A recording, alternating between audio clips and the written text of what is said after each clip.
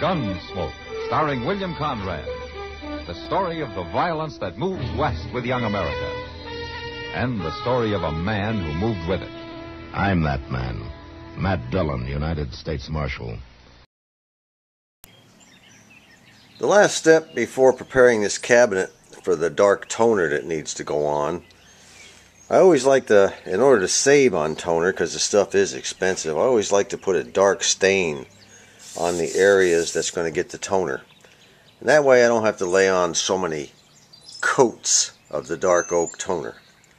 So what I do is, if I have a bunch of stain left, a little bit here and a little bit there, I'll kind of mix it together and come up with something dark and just sort of keep it around for just such an occasion. And that's what I've got right now. So I'm just going to take this rag and dip it in the old dark stain, just rub it all over. I'm going to try to stay away from this edge, of course, all the way around, real close up against the front panel. I don't want to. It would come off anyway, since I've already got that shiny toner on there anyway. It would never soak in, but I'm going to get it up about as close as I can get, and then we'll let the rest ride until after I tape it off. Now all I'm doing is I'm just going to go ahead and rub it in, make it look fairly smooth. Since it's going to have toner over the top, it doesn't have to be all that big of a deal. It'll all be covered up. But I'm just kind of going with the grain, just rubbing it in, rubbing it down till it's all pretty much worked in. I'm not even going to wipe it off when I'm done. I'm just going to let it dry, unless I have to. Sometimes these old stains, you have no choice but to wipe them off. They won't dry unless you do. And of course it includes the back edging all the way around. I get a nice color going on that, because this is also going to be made dark. Get it looking real good. Take your time now. There's no big rush. Don't get in a hurry now. Just because we're getting close to finishing up the project, a lot of people get in a hurry. This is the time, I repeat it every time I do a restoration. When you start getting close to the end of a project, that's the time to slow down, not to speed up. That's all there is for today. I'll let this stain dry for 24 hours and then determine whether or not we need to do a wipe down or not if it doesn't fully dry.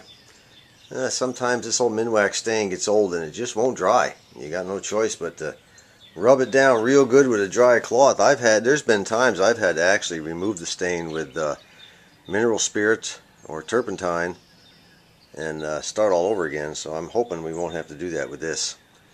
But once she dries, if she dries, then we're going to go ahead and mask off the front and start laying on the toner to darken up the rest of the cabinet. And we will be just about zeroing in. I do have a problem I'm going to have to solve with the support for the speaker cloth. I think I've got an idea how to do that. We're getting ready to tape off this front, and I use the same type of tape procedure, cutting the tape, that I did when we put in the black lines. Now this is very low stick tape. It barely hangs on, which is real good, because I don't want it to mess around with the finish any. So I'll put the thin tape all the way around the front, and once I get it on, then I'll take some newspaper with some tape and tape it to this tape. She's taped off and ready to go. Now comes the extra dark walnut toner. And again, it'll be misted on, just like we did on the front with the perfect brown. It'll just be misted all over the rest of the cabinet.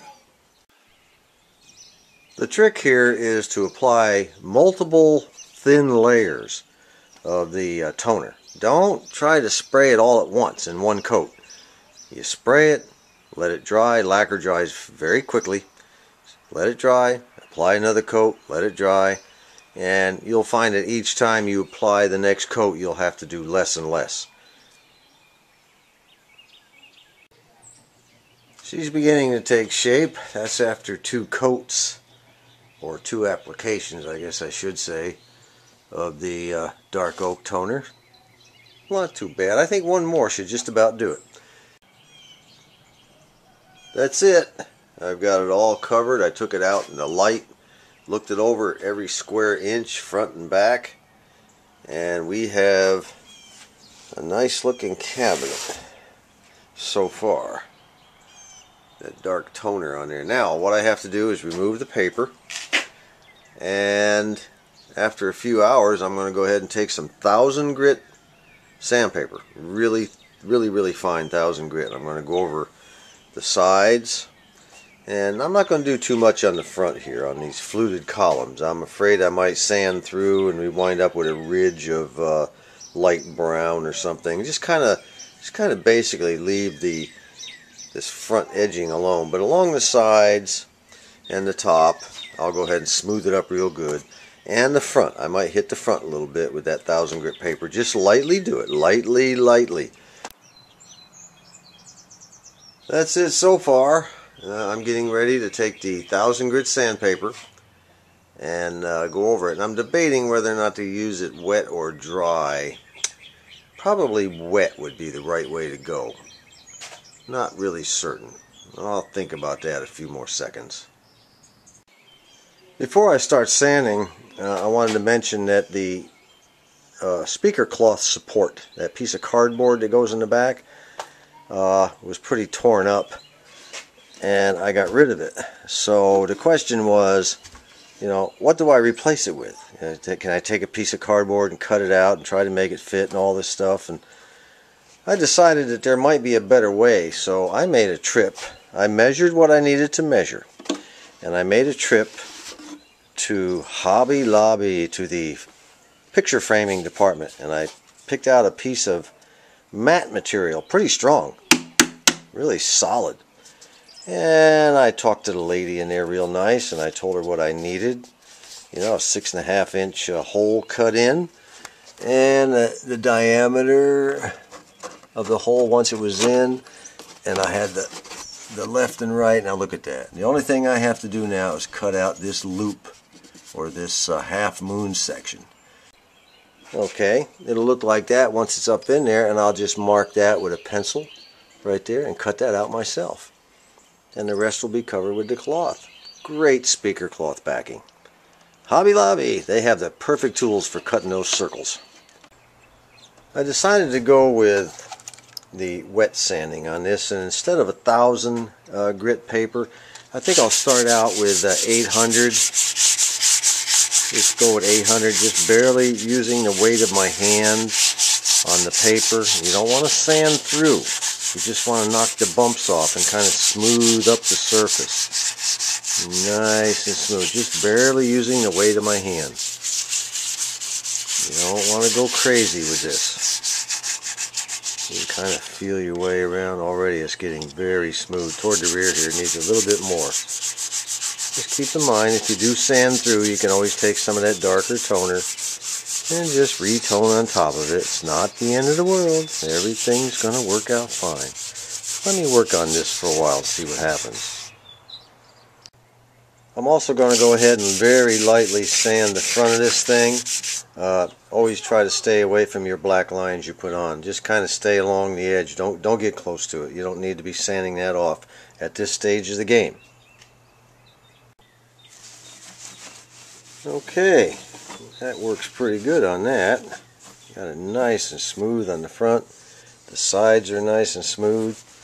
And just in case a little bit of that water dripped down into some cracks and crevices where it's not wanted, it might mess up any further lacquer finishing. I think what I'm going to do is set this out in the sun for a while and just kind of let it dry out just a tad. I'm getting ready to put the clear lacquer finish on the top of this thing, but before I do, I decided to go ahead and put in that speaker cloth backing and hold it in with a couple of clips, and then go ahead and mark it like so. By the way, that backing they made for me at Hobby Lobby, they only charged me $5 for that. I thought that was a heck of a deal. I had to go get one of those great big pieces that was like 3 feet by 3 feet. It was a monstrous thing. And I told them, I said, I don't need this much. I just need, a 9 by 9.5 or whatever. And they said, oh, don't worry about it. We'll cut out what you need and cut the holes and do everything that needs to be done. $5-6. Well, it turned out to be $5. Good deal. Now I'll take this little cutter I have right here from my little Harbor Freight X-Acto knife kit, and I will remove that backing and just trim it right on around there, and we will be in very good shape to get this thing back together. Well, that's it. I think I got her cut about right where she needs to be. It'll come down just a hair, and that's exactly what it'll look like on the rear of the front panel. It can't go all the way up to the top because there's some braces on the rear that keep it from going all the way up, but I think that's going to be fine. All I have to do now is mark the holes, punch the holes, and it'll be ready for the speaker mounting and the speaker cloth and all that stuff. As with all the radios, I spray, whether it be gloss, semi-gloss, or in this case satin. I use the Watco brand. I really like Watco. I can go to my local hardware store and the fella just orders 2-3 cans at a time for me. Good place to order it and easy to get, and it works fine. It's easy to work with this stuff. I can't recommend it enough. But you know, like everything else, you just use the lacquer and the toner brand that you like best. I just happen to like Mohawk toners and Watco clear lacquer. We will be going over this entire radio and making it satin color. It should not, in my opinion, be glossy or semi-gloss. I've stated that before. It's just one of those designs that if it were real glossy, I've seen them that have been done in gloss. They look terrible. They look weird. Anyway, but before I do, again, the old tack cloth will be going over it one last time. Whenever you're spraying your lacquer or any other kind of paint or finish or stain or toner or whatever it is on your radio surfaces, I recommend you always try to lay it as flat as possible to avoid runs. And lay it on its side like this. Give it a nice coating. Take your time. No rush. No rush. One more thing about this no blush retarder. I've found that you don't have to have blush in order to use it. It will smooth out the surface very nice. So don't just think you have to use it only on, very humid days where the moisture is trapped. Yes, you have to use it then. But it doesn't. You can use it anytime. You put on your toner or you put on your clear lacquer, then just give it a few shots with this no blush retarder. It doesn't take a whole lot. It'll give you a nice smooth applied surface.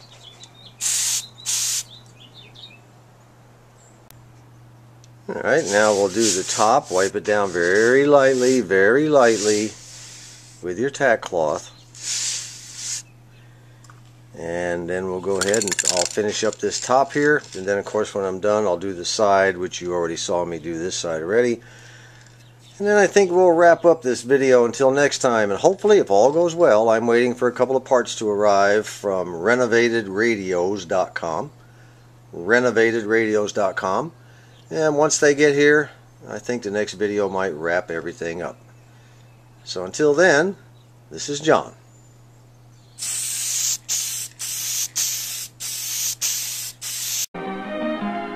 Remember, listen again next week for another transcribed story of the Western frontier when Marshal Matt Dillon, Chester Proudfoot, Doc, and Kitty, together with all the other hard-living citizens of Dodge, will be with you once more. It's America growing west in the 1870s. It's drama. It's Gunsmoke.